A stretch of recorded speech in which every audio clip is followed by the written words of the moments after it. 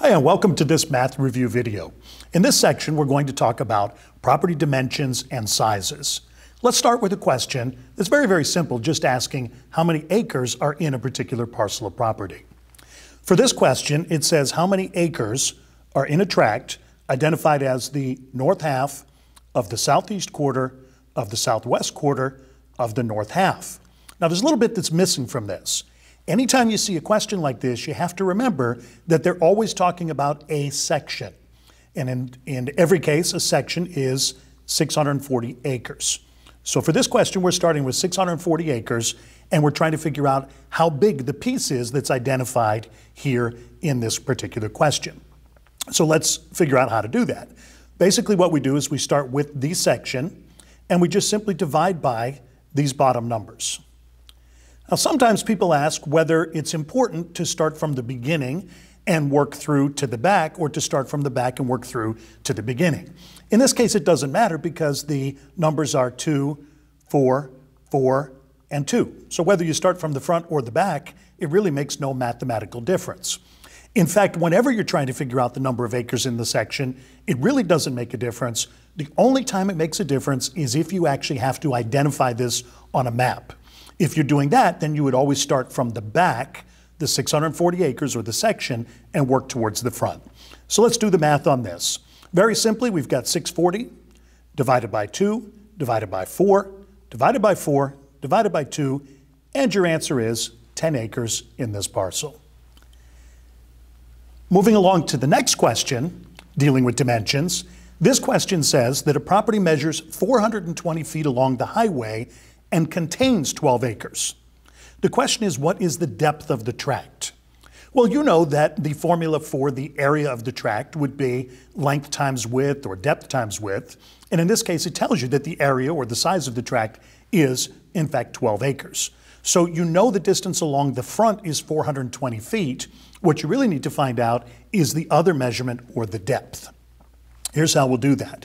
You know that something, which is going to be what you're looking for here, the depth, times 420 feet, which is given to you in the question, equals 522,720 square feet. Well, where did we get that number? That wasn't in the question. It actually was in the question. The question told you that the property contained 12 acres. Well, you know that there are 43,560 square feet in 1 acre. So 12 times 43,560 gives you the 522,720 square feet that we're dealing with.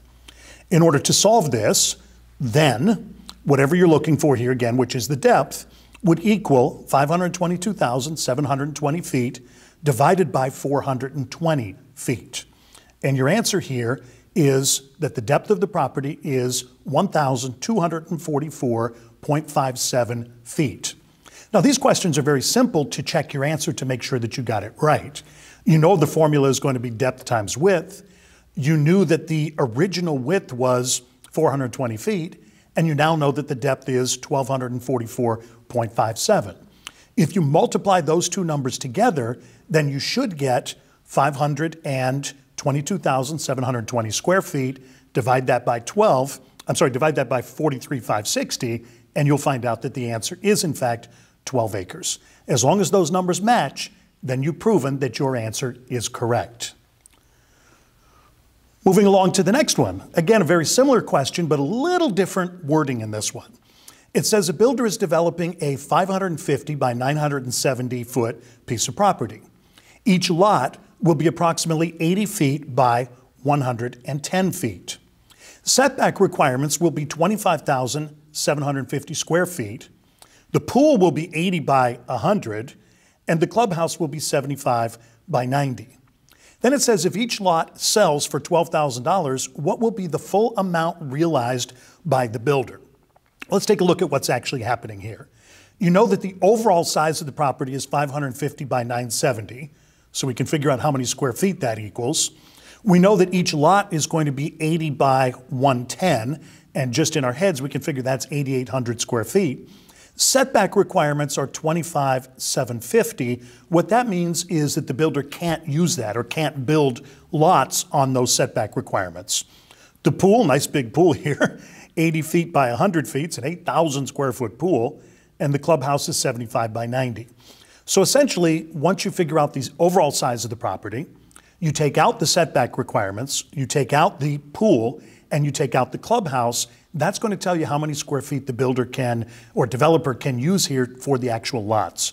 Divide that by the lot size, and you'll know how many lots they can build.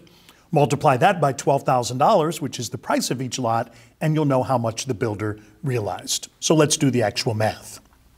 550 by 970 is 533,500 square feet, which is the total lot size. If we take out the pool, we said was 80 by 100, is 8,000 square feet. The clubhouse is 6,750 square feet, and the setbacks were 25,750 square feet. Once those are removed, then we know that the builder can build on 493,000 square feet. Well, how big is each lot?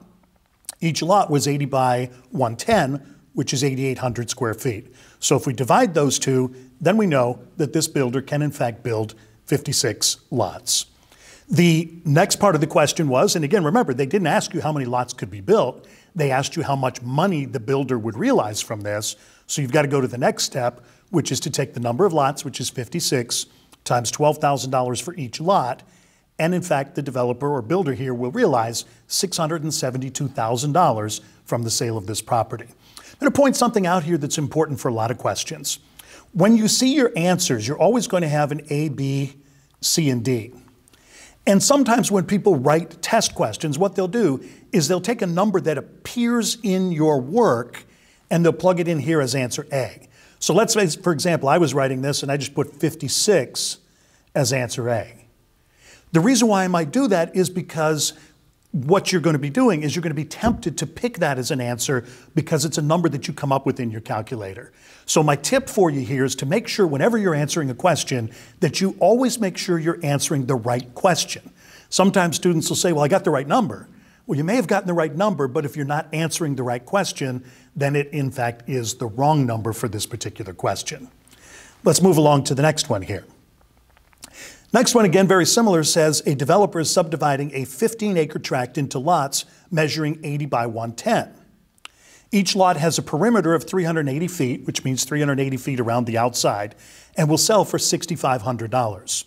The developer has allowed 151,800 square feet for streets and sidewalks, and the question is, what is the maximum number of saleable lots that will be realized? Well, let's take a look at what we actually need from this question because there may be some extra information in here. The lot is 15 acres, or the tract is 15 acres. Each lot is 80 by 110. It says the lot has a perimeter of 380 feet. Well, stop and think about that. Is there any reason why we need that 380 feet to answer this question? The answer is no. That's just extraneous information. And when you're taking your test, remember, just because a number is included in the question does not mean that you actually have to use that number in your calculations. So let's go through and do the math on this. Again, 15 acres times 43,560 equals 653,400 square feet, which is available to build on. But 151,800 is not available due to setbacks, sidewalks, things like that. So the developer is actually left with 501,600 square feet upon which they can build. The question tells you that the lot measures 80 by 110. So 80 times 110 equals 8,800 square feet. And if you divide the 501,600 by 8,800 per lot, you will in fact find that this developer can build 57 lots. In the previous question, it told you an amount per lot. This question is different. So in this particular question, it asked you how many lots can be developed. Once you get to that number, you know your answer is now complete.